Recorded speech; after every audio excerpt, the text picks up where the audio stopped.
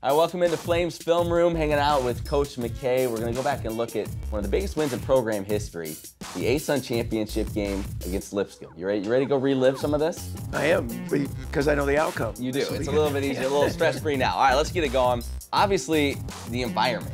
Have you played many games with a more wild environment than this one? Yeah, not as a head coach. Obviously, you haven't been in the ACC and some of the venues in which we play. It rivaled this, but the intimacy of Allen Arena and the significance of the game.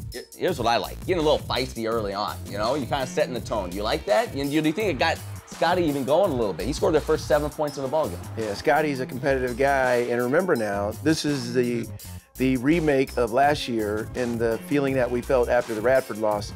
Yeah. So without a doubt, our guys had a sense of urgency heading into the game. This is when things kind of start getting sideways a little bit. Down whoa, 6. Yeah, run that back. Run that back. Run that take back. a look at that one again. Yeah, I want to make sure that Caleb is watching the show here. He gets the big man on him. He thinks this is his time. Pause it right there. Can we pause it right there? So I'm calling right now the 4 low, hey, Caleb, this is your world. Do your thing. And he's got a Sajalo on him. Don't get me wrong. Saja has good hands. Yeah, he's a good athlete. Very quick feet, and he's way more athletic than he looks. But this, I know. Wait a minute. Do you? No. Yeah, just picking his pocket, and then the big fella didn't quite have enough lift there to finish it with the throwdown, but he got the job done. Yeah. And the replay. Yeah, we will give it to him twice. Yeah. What are you saying at that point? Because you go around 8 at that stage, and I know sitting at home, a lot of fans are like, "Oh man, is this heading the wrong direction here?" What are you saying at that stage? I feel like the way our guys played during the non-conference season and the way they were tested with that schedule, it just felt like, look, we've been here before. We have a chance on the next possession to get the ship righted, and I think we do. I think we end up finishing the half pretty strongly, and that was just one play in the game. I think as a player, look, if you can't go to the next play, it's just like a great quarterback. He's got to have a short memory when he's dropping back. If he's thrown an interception and it's a pick 6, man, the next time you come out, if you're tentative or you take too long on your progressions or your reads, you're in trouble. I think the same is true in this game, and there are no huddles. So that turnaround going to the next play has to be instantaneous, and the maturity that our guys showed in this game, I think that was relevant. All right, this next play is probably my favorite, and no one's going to remember this. But watch this next one here. So you get a Lipscomb turnover, but watch. The live hands there, good hands. Coach, hand on the side, and then you give a little extra behind the back dribble line. We'll get it in slow motion there. You know, we talk Coach McBuckets was kind of your nickname. Should it be Coach McHandles? I'm glad you caught this. Yeah. And then to put it down before the referee came. Did he say something to you? Was he a little impressed? He said good handles, good handles. I said, back in the day, I wanted to tell him my scoring average and stuff. Yeah, you just didn't have time. We just didn't have time. Yeah, that's all right. You can get to that sort of thing later. But I do think it's relative to this point. Like, that was our group this year. We had fun being a part of it. Yeah. And I think representing Liberty and having a chance to get to our second consecutive championship game, I just felt like the more we stayed in the moment and enjoyed it, the better off we'd be. Well, you mentioned how you closed out the half, and Lavelle Cabell closes you out with a nice bucket here to give you guys lead. Remember, we didn't even know if he was going to play, or at least on the outside. He had that scary injury against North Florida. He gets the bucket to give you guys a 1-point lead going to the break. How big was that? Run it back if you would, Steven. I'll tell you, stop, pause it right there.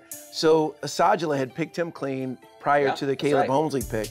So to go against Kenny Cooper, who arguably is one of the best on-ball defenders that we have in the league, and to get it to the rim like he does, I want you to watch the finish and then watch the excitement of our guys, like Elijah Cuffey. Yeah. Scotty's posing, Elijah. That to me was belief. Yeah. Like, we have a saying in our locker room. It's not a saying, it's scripture. It says, Ephesians 3:20, that God can do exceedingly and abundantly above all that we can ask, think, or imagine. And I think this was reflective of that. Our guys really believed that we could go into Lipscomb and win the game. All right, now a little bit later stage in the game, we talk about Scotty getting feisty early.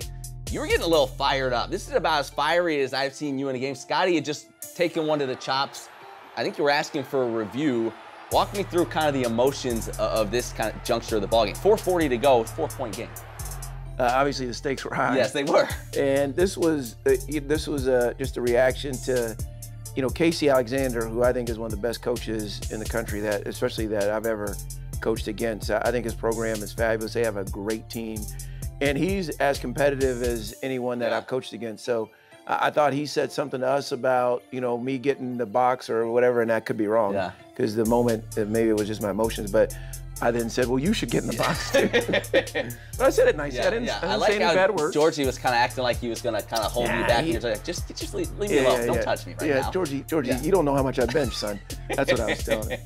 But he was messing up my suit. He was. That was the worst part. You were looking good up until that. All right, we jump now. Me and looking good have never been said in the same sentence. You're doing all right. Can we cut that out of the video session?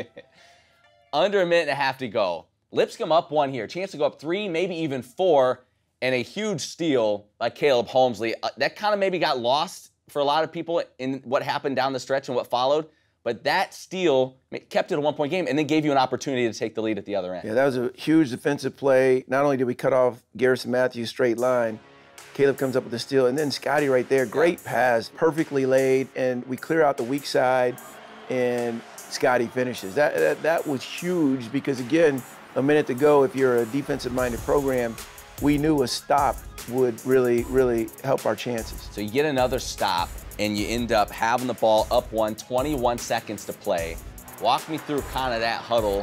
What's going on there? You're drawing it up, trying to make what you hoped would be the game-stealing play. Well, only 14 on the shot clock. Pause it. The play here was a lob for Scotty. Because this pass scared me to death in the moment, and even watching it back a few times. I think we had a good play on, but Cooper switched, which was, again, it speaks to his defensive prowess. And Scotty makes what is the most unheralded play of our season. To come up with this 50-50 ball, because who threw it in? Elijah, he threw it a little short. Go ahead. And stop. That right there, the gathering of it, we retain possession. Now they're in a scramble situation. Cooper's on the floor. 3 guys are guarding Scotty. And Lavelle, who could have shot this, but had the wherewithal and the presence of mind, go ahead, to shot fake, pause it, and he draws 2, and look at that. Yeah. The best 3-point shooter in the league is in the corner with a wide open room and rhythm shot and a late contest. That bodes well, and you can see the bench in its celebration. We kind of thought, uh-oh, that could be the dagger. One of the biggest shots in program history.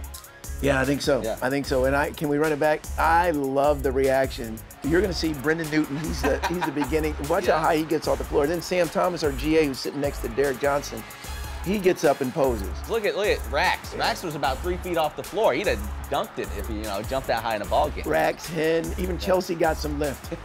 You close it out at the line. You celebrate. So few people get a chance to feel this. What does it feel like? There's you with your wife and your daughter. Yeah. Walk me through it. What's that moment like? Man, again, I've said a bunch this year because of the way Virginia finished and they won the national championship.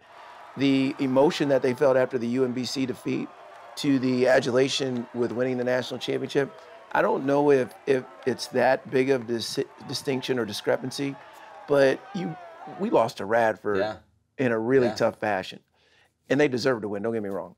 But to have the anguish of that, and then a year later, especially against such a quality team and program, I'm telling you, it was the culmination of what started 4 years ago, April 1st of 2015, that we had dreamt of this moment, and there we were. So a lot of emotion, a lot of excitement, a lot of gratitude, and a lot of appreciation for all that sacrifice in the process, including spouses, children, administrators. Again, this was a proud moment for us because we get to represent Liberty. One of the biggest wins in program history. Coach, glad we get to relive it one more time. Now, we'll, I guess, officially turn the page and start looking on to next season. Well, I'm privileged that you would choose us for the first Flames film session. Let's hope we have another one. We'll do another one in the future. Great. I have a good feeling about it. Thanks, Coach.